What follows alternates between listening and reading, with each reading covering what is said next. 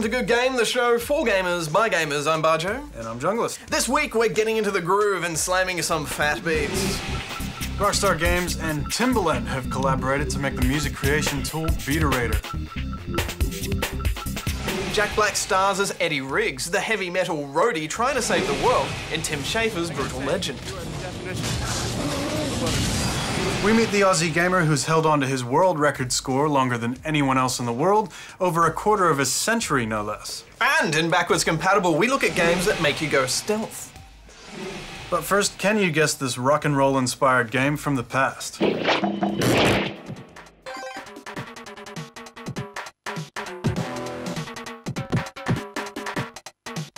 Jam it to the news desk badge. Flip it up one more time, Jung.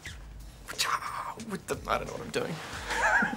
He doesn't know what he's doing. Good game. Didn't see me there, did you? Activision has shut the doors on Shaba Games, the development studio it acquired back in 2002. The Shaba team were behind games like Spider-Man Web of Shadows, Tony Hawk's Pro Skater 3, and Shrek Super Slam, with 61 full-time employees and a 12-year history. This comes fresh off the back of Activision cutting back the staff at the newly acquired 7 Studios, who are hard at work on Scratch, the ultimate DJ. Three high-profile developers from Bungie have moved on to start up Moonshot Games, a studio that will be dedicated to producing downloadable games. The Moonshot 3, Rob Stokes, Michelle Bastian, and Damien Eiler were all key players in producing the Halo series, handling lead mission design and AI programming duties. Is gameplaying going to evolve us into superhumans? The US-based Mind Research Network Group has done a 3-month study into the effects on the brain of playing a lot of Tetris. Using MRI scanners, the research group found that adolescent Tetris players developed more grey matter, probably due to the game's demand on cognitive processes. The study will continue to determine whether the brain cortex reverts back to normal once you stop playing.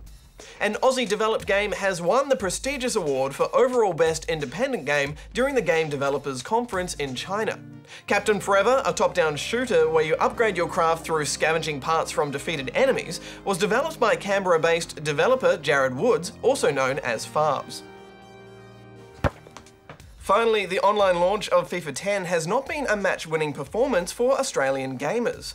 Despite promises we'd automatically be paired with players in our own region, this has not been the case. But here's a good game tip. In the online section, go into lounges and then lobbies and find your way to the Asia lobby. From here, you can see just how much lag you'll have against specific players. Good game. Rockstar's Beaterator. Is it actually a game or just an editing tool? It's definitely not a game, Jung, and I think it's a bit weird that it's actually on the PSP, because it's not really the right kind of platform for something like this. Well, it's here now, and it's got the backing of superstar music producer Timbaland, so quit your hating, player! Just get on with it. Beaterator follows in the footsteps of older music-making games like MTV Music Generator on the PS2, where you rearrange drum loops, synths, and guitar samples to create your own tune. If you don't already have a Mac with GarageBand or you can't play an instrument, then this will give you some idea of what it's like sitting in a studio and playing with a mixing desk. You can pan loops left and right, add effects like delay or flange, and chop and change how samples begin and end. The PSP certainly makes for a clunky interface, as the D-pad switches individual controls while the analog nub switches which part of the interface you're controlling. Then you have to press the X button to actually alter the settings with the D-pad after that, and it's just too easy to make mistakes and get frustrated. Yeah, I found myself craving a stylus, and this could have worked on the DS, but I guess maybe there's not enough space for all the music. It would have really worked on something like the iTouch.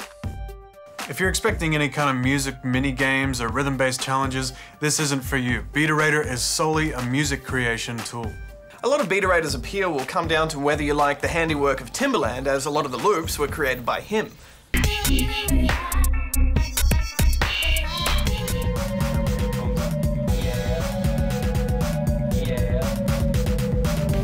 don't know how much more of this I can take. They do range in genre though, from hip-hop and drum and bass, to pop, rock, house and breakbeat. Yes, Timbaland. Well, the majority of his samples are really slick, of course, but I did think some of them sounded like a Casio tone gone haywire or a bad nightclub after one too many mojitos. So I guess part of the challenge is making them sound even better with the right arrangement. It's a matter of personal taste, isn't it, Jung? There is the option to record your own samples if you want to get into the more advanced beateratoring, but I think this is where gamers with any musical talent will actually get the most out of this. Yeah, like the Korg DS10 emulator for the Nintendo DS, there will be a group of core gamers that jump on this and churn out some really impressive stuff. But for the casual gamer, you'll only get so far with the loop editing and mixing before you kind of run out of patience. I don't see why you'd want to fork out cash for this when the free browser-based version does pretty much the same thing. The PSP version does have a live play mode where you can cycle through 8 sets of samples triggered by the buttons on the PSP. If you're outputting to a stereo, you can probably get a party started, but the loops are short and they get repetitive.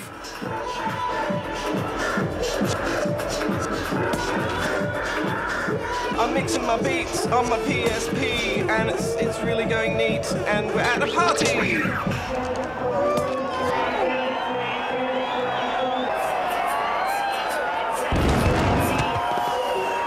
You can download other users' creations from a site called the Rockstar Social Club, so there may well be a little Beaterator community for you to hook into if loop mixing becomes your new bag. Personally, I found the surface level stuff about as interesting as mucking about with my 90s hi-fi stereo equalizer settings. Pump up the bass boost! Woo! And I know there's some amazing stuff that could be created with this, but I think the novelty will wear off unless you're willing to get into the hardcore end of waveform editing. I'm giving it 6 out of phase rubber chickens. Okay, it's definitely not a game. It's a full-on sample editor with a novelty front end. If you don't have any musical talent, you're probably better off with something like DJ Hero. But if you have more musical skill and knowledge, then you'll get more out of this game. If you want to emulate Timbaland, that is. I'm totally giving it 7 out of 10 Kanye West interrupting chickens. You should really see a doctor about that. Good game! Didn't see me coming, did you? Just think about what games like Batman Arkham Asylum, Splinter Cell, or Metal Gear Solid would be like if you remove the player's ability to sneak. It's inconceivable, right? And that's because stealth play has become a critical element to our games. In fact, stealth is even now a genre unto itself. But where did all this sneakiness begin? Hideo Kojima's original 8-bit Metal Gear for the MSX and NES is often credited as the first game to make avoiding conflict the aim. However, it was probably the original Castle Wolfenstein on the Apple II that originated the concept of evading entanglements. As a prisoner trying to escape a Nazi fortress, you had to navigate your way through rooms of patrolling guards armed only with a single pistol and your wits. Taking on the might of the Third Reich in a gunfight was definitely something that was best avoided. So the pressure was on to dodge patrols, pick locks to find useful gear, and even disguise yourself in Nazi uniform. Firing your pistol tended to attract a little too much unwanted attention. Not bad for a game that used only 4K of RAM, but back to Metal Gear. Solid Snake's debut mission to infiltrate Outer Heaven required the player to monitor the enemy's line of sight and exploit the blind spots. Snake could use a number of stealth-assisting items, including binoculars, to let you scout out a screen ahead, and the classic cardboard box made its debut as the ultimate in camouflage wear.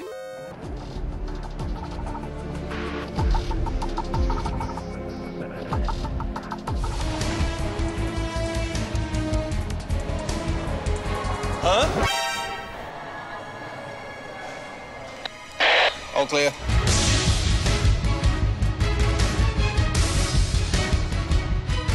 It was Metal Gear Solid on PlayStation that took stealth into 3D. The series has, of course, gone from strength to strength, inventing new ways for the player to get around undetected and fool those easily distracted guards. While Snake can always fall back on an AK-47 when things go pear-shaped, there was one stealth-centric game that made getting caught up in combat something to be truly feared. We've got an intruder right now, Thief! Quick! He's right over here! Thief: The Dark Project on the PC is a classic example of masterful first-person stealth play, in which remaining hidden is your #1 priority. I have a simple job planned for this evening. Break into a guarded mansion, steal another fat nobleman's priceless trinket, and leave quietly. As the wily thief Garrett, you had to take into account the environmental light, keeping one eye on a light meter to track how visible you were as you slipped through the shadows. Noisy floor surfaces also came into play, forcing the player to be more observant of where they were treading and how fast they were moving. Who's there? Is someone there? If you were sloppy enough to be sprung, the guards would slice and dice you like sandwich ham, so the tension was, at times, excruciatingly good.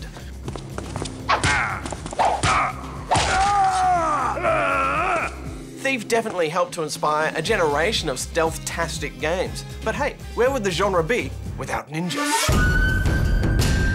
Tenchu Stealth Assassins was released for PlayStation around the same time as Thief hit the PC.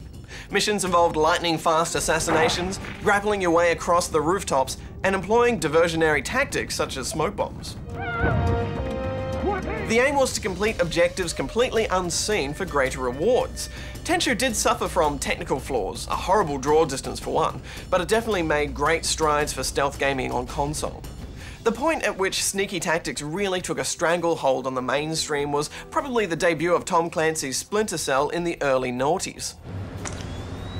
Third Echelon Sam Fisher had technology on his side when it came to covertly observing those around him to successfully execute his spy objectives. Once again, darkness was your ally. Fisher's night vision and thermal goggles made it easy to navigate through the blanket of blackness, so looking to manipulate the environment was key. As a good guy government agent, non-lethal takedowns were sometimes important, pressuring the player to think twice about resorting to messy machine gun fire. The art of avoidance has now well and truly made its mark on the gaming landscape, with stealth action offering players a genuine alternative to being a gun-toting buffhead. Good game! What do you get when you combine Tetris with Braid? Something not nearly as clever, but Lucidity, a new game from LucasArts, is built on an interesting idea. As little girl Sophie, your Nana's disappearance sets you on a platforming adventure. Except unlike most platform games, you can't jump. You can't even stop. To get your lemming-like little one through levels, you'll need to place platforming blocks to make it jump over gaps and also to avoid baddies.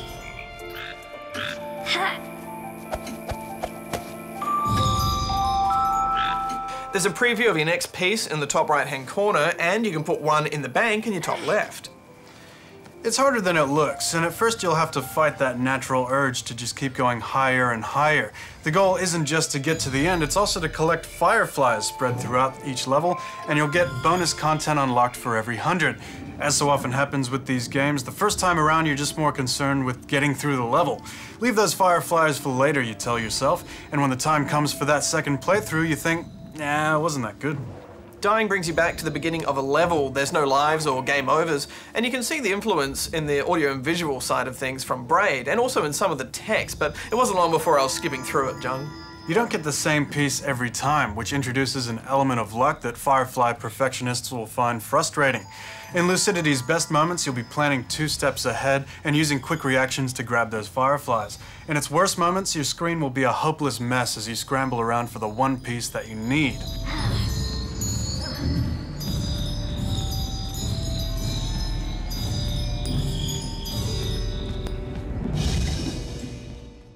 It's a good idea, and I applaud the devs for trying it, which is the same team that brought us the Monkey Island remake, but it should have been taken further, both in concept and in length. It'll take you just a few hours. I'm giving it 5.5 out of 10 rubber chickens. Yeah, I think when all is said and done, this one you can miss. I'm giving it 6.5 out of 10 rubber chickens. Whoa! Back off doors, not finished yet, because the granddaddy of virtual car collecting games, Gran Turismo, has gone portable on the PSP. Featuring a bunch of cars, 35 tracks, and the baffling absence of a career mode. Yeah, within minutes you'll have to come to terms with making your own campaign fun out of custom events like time trials, single races, and drifts. There's also only 4 cars on the road at any given time. The races can be fun, but they're cyborgs on a production line.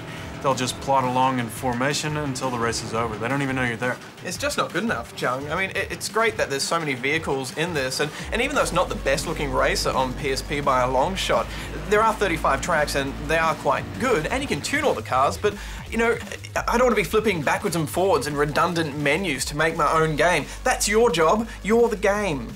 Gran Turismo has a famous difficulty curve where those last few races are ridiculously hard to beat, and I really found myself just missing that progression and that learning curve here. Well, be fair, there are challenges you can work through. Yeah, but I mean, the first bunch of them are drive straight ahead for 200 meters and then brake.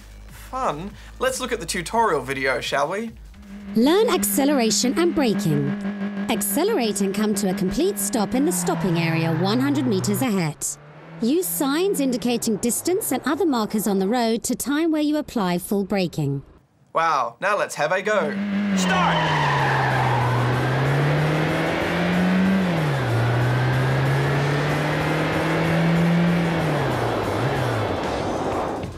If you're able to get through all of these challenges, then you're doing better than us. And this really is only for you if you enjoy collecting virtual cars and playing with all the tuning options, but it's not for me. 5 out of 10 rubber chickens. And what's with not letting me drive into the Grand Canyon? And where's the sound design on the car crashing sound effects? What is this, a marshmallow world made for marshmallow cars driven by marshmallow people? Yeah, I really didn't like the sound design, especially in the cockpit and bumper cam views. It just sounded like a lawnmower trying to mow impossible grass. The different camera options were great, but no online and no goals make the audience for this racer very small indeed, and we expected more from such a big franchise. I'm giving it 5.5 out of 10 rubber chickens.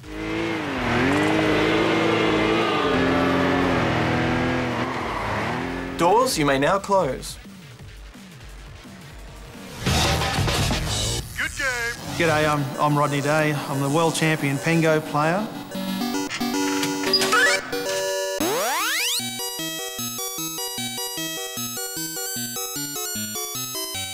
I started playing arcade games in the very late 70s. Space Invaders just hit the Australian market. It was the biggest thing to hit the markets in skateboarding and rollerblades. That was when I was hooked. And I started playing Pengo in '82.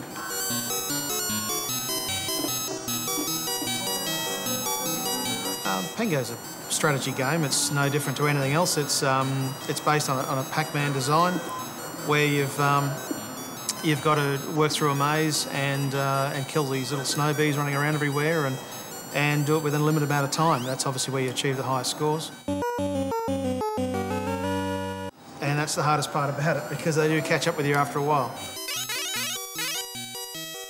I was hooked once I first saw it, and eventually it got to the point that I got drawn so much into it that I ended up playing it all day, and this particular day it was very much an all-day into the night event, because you could only maximum scores around about 10 to 15,000 points per frame.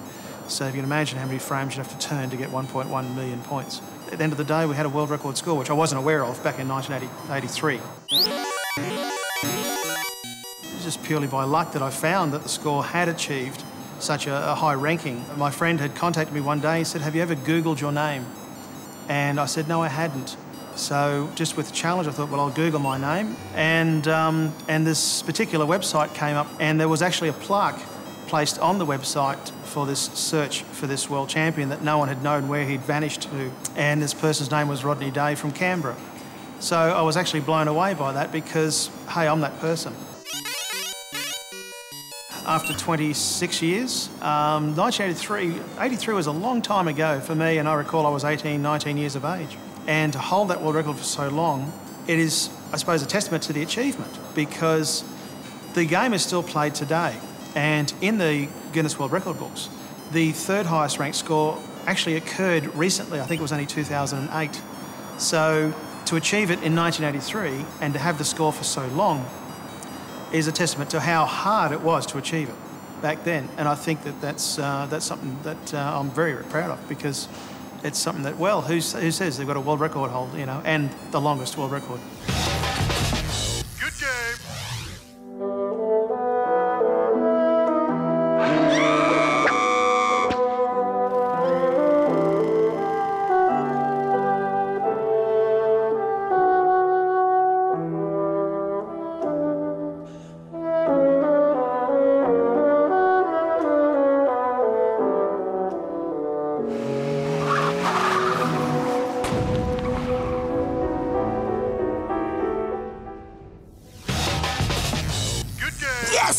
Here it is.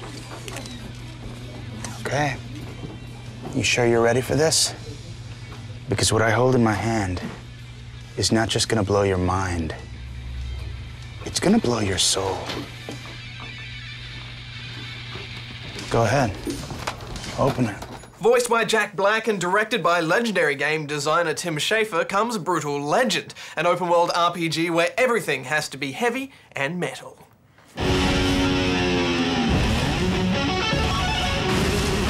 You play as Eddie Riggs, the greatest roadie in the business, who hates emo tween pop music.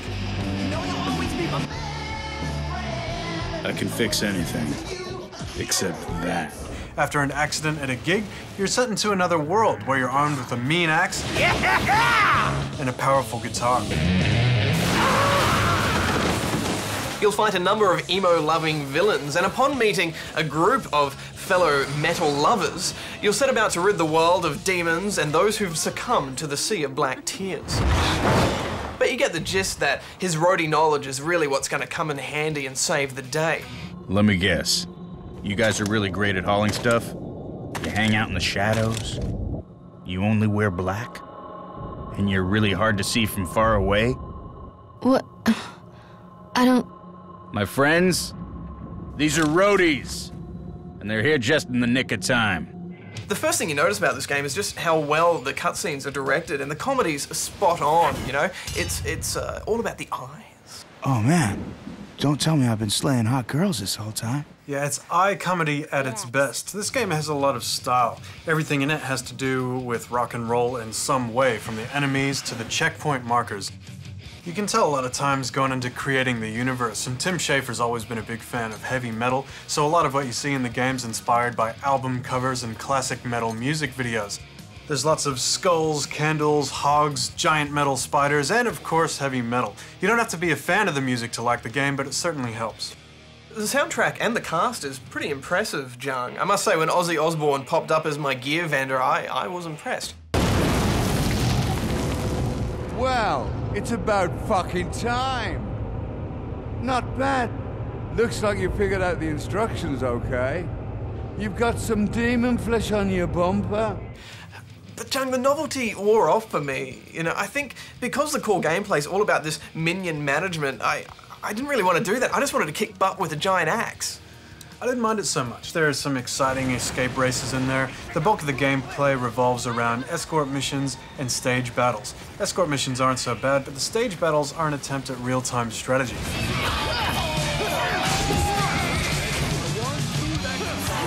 Capturing fan geysers allows you to spawn more minions and slowly push forward, eventually taking down the other stage. Jung, I have this giant axe and I want to kick butt with it, and the game won't let me. It urges you to do all this minion management and use them to solve all your problems, and then just spamming AoE because it's the easiest way to win. And to me, Jung, that wasn't fun.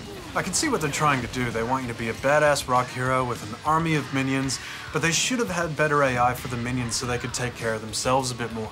It does get easier to manage your army when you get rally flags and you get wings to move around the battlefield. Those druids at the temple. They must have poisoned their blades with demon venom. Will remind me to send them a thank you note. I feel great. You can win these stage fights pretty easily if you just have a reasonable selection of ranged and close combat units. That is, unless you're taking down a tower where you need to use stealth units. We couldn't test out the multiplayer, but it does appear to be based around these stage battles and holding resource points so you can actually get more units and eventually win.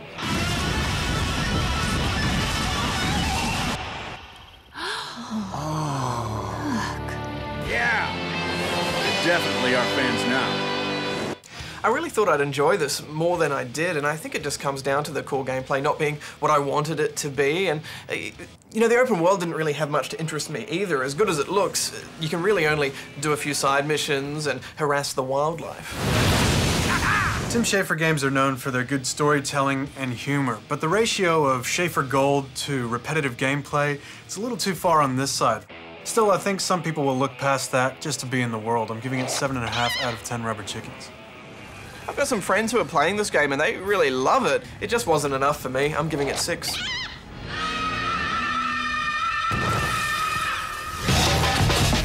Good game. So, did you unravel the mystery of this week's rockin' retro hit? It was Motorhead on the Amiga, in which you played as bass-playing lead screamer Lemmy. Smashing your guitar over the heads of rappers and chugging beers made for some heavy metal memories with the ace of spades. Time's up for another week, Badge, but the show returns for more gaming goodness at the same time on the same channel next week. And we'll bring you our thoughts on Kingdom Hearts 358 Days Over 2. It's on the DS. The Forza franchise gets a third outing. And we talk to a veteran game developer who's trying to write the rulebook for game design. As usual, there's a ton of extra stuff on our website. Till next time, gamers, Junglist, out, Badge out. That's me! I get to say that.